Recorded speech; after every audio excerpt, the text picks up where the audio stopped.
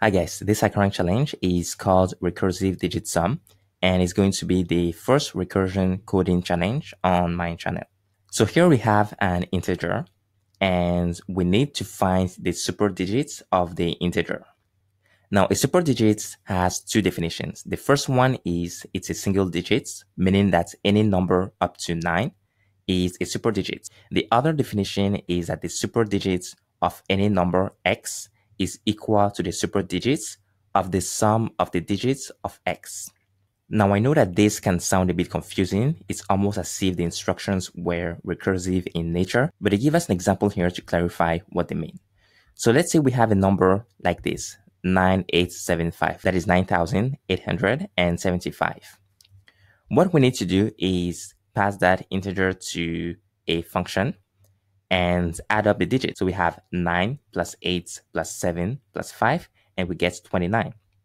Is 29 a single digit? No, it's not. So it's not a super digit. So what we need to do is process 29 again. So we have 29, that will be 2 plus 9, and we get 11. Is 11 a super digit? It's not. So we have to process 11 as well, and we get 1 plus 1, and that gives us 2. Is 2 a super digit? It is, because that is a single digit.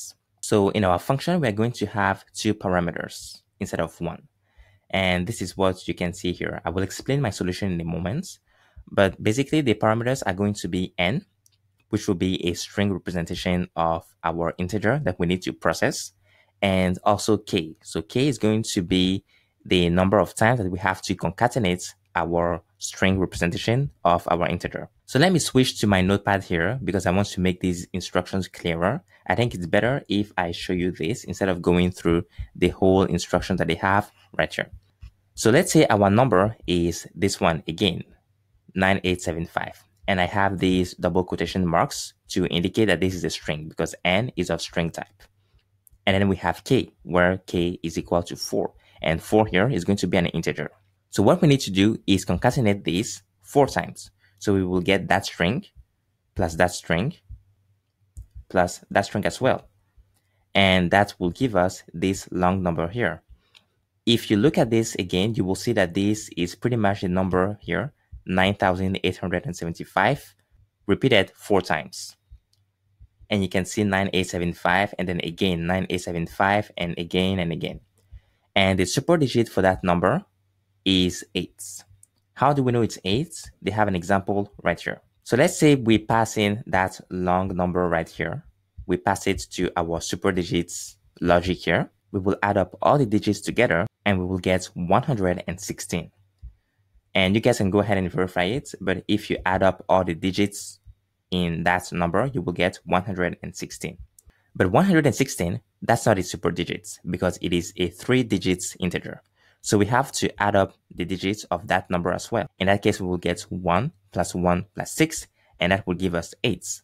Is 8 a super digit? It is, because that is a single digit. So the super digits of that long number that you see here is 8. Now, one last thing to note is that that number here, 116, which we got by adding up all the digits in our long number, you can also get it like this. So you would get 9 plus 8 plus 7 plus 5. So that is adding up all the digits of the original integer, and you will get 29. And then you will simply have the results times k. Now, if I scroll up again here, you can see that k was 4 for our example. So 29 times 4, that is 116. And then we get the same integer as a result. I think it's faster that way. All right, so now I'm jumping to my logic here, and this is the function int superdigit. It takes in a string called n and an integer called k, and we have our base case here. So the reason why we have this is because we don't want our recursion to go on forever. So we need a certain condition or certain logic that will stop the recursion from going on. And here we will only stop the recursive process if we obtain a single digit. So that is what this line does. If the size of n, and n is a string, so if the size of n is equal to 1, then we know that we have found a single digit. And in that case, we can simply return that digit as an integer. So because n is a string, we need to call the s2i function in C++ and pass it n so that we can get n as an integer and not as a string. So again, if you are confused, well, just look at the return data type of that function, and it's an int. So you can't return the string, you need to return an integer. Next up, I'm creating this long variable here. I'm calling it super. The reason why I have it as a long type and not as an integer is because some of the test cases in that HackerRank challenge will deal with really, really long numbers. And so you're going to get wrong results because of the conflicts in data types. So I'm having this long variable that I'm initializing to 0. And this is the important step right here. I'm now looping through my n string because n is a string representation of our integer that we need to process. So I'm now iterating through its characters, character by character, and adding them up. So I'm saying here for every character that I am accessing by reference instead of n, I want to add it up to super. So super is of long type, so it's fine. I can add up two numbers and store them in super and update that super variable at every iteration. But this is the part that you guys might not understand if you're new to C++. So I have C minus 48. How did I come up with 48? Well, the first thing to note here is that I'm trying to get an integer and not a character. C is of char type, so C is a character. But C is a character representation of a real digit, a real number. So what I want to do is have minus 48, and the 48 comes from the ASCII table. So you guys might be familiar with ASCII by now if you've watched my previous videos. But basically, if you scroll down all the way here to the second column, you will see that the decimal representation of the actual number 0, the actual character 0, is 48. I don't know if you guys can see it. Maybe I can make my screen a bit bigger. But you can see that 48 here is the decimal representation for 0. So what I'm saying here is I want that character minus 48 to get the actual digits corresponding to that character. And I'm adding it up to my current value of super right here. Now, the next thing that I do once I have my super variable updated is simply have it times k. So I say super times equals k, and this is equal to me saying this. But again, this notation I think is more elegant. And this refers to what I explained here.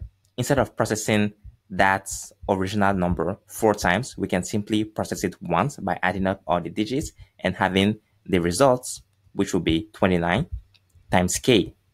K is 4, so we will get 116, which is equal to what they have here, except that they went the long route by adding up every single digit of the long number, the concatenation. So if we base ourselves on the 9,875 number here, this means that at this point, super is equal to 116.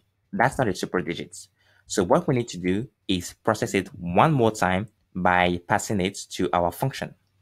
But 116, or the super variable, is of long type. So we need to pass it to our function by calling the toString function in C++. And that means that we can now convert this to a string and pass it to our function again. So this is where the recursion happens. You can see here, I'm returning super digits, and super digit is actually the same function. So this function is calling itself.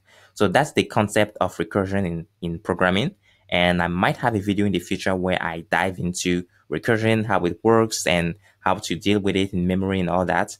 But for now, just know that we are passing our super variable to our super digit function again in the recursion process, and we are converting it to a string. But this is the second parameter that might confuse you. I am passing 1, and 1 here corresponds to k. K is an integer. So why am I passing 1? Well, that is because k is only needed here in the first step, because in the first step we have to concatenate. In other words, we have to repeat that string multiple times before we process it. So in subsequent steps, we don't need k anymore. So if we want to keep super intact in subsequent steps, we can simply multiply it by 1 when we call this super times k. Well, if we multiply it by 1, it's not going to change. It's going to remain the same. And that's why I have 1 as my second parameter here. If it's not really clear to you guys, you can always leave a comment and I will try and explain a bit better. But I think you get it by now. So this will keep running until we hit our base case where we get the number 8. So first iteration, super is going to be 116. I just want to clarify that. Second iteration, super is going to be equal to 8. So we will pass super again, which is 8. And at that point, this is going to evaluate to true. If n.size equals 1, it will evaluate to true because 8 is a single digit. So we will simply return 8 as an integer, not as a string. That's why I have s to I. So that's it. Let me now run this code. So we pass all the 3 sample test cases. And now I'm just going to submit this code.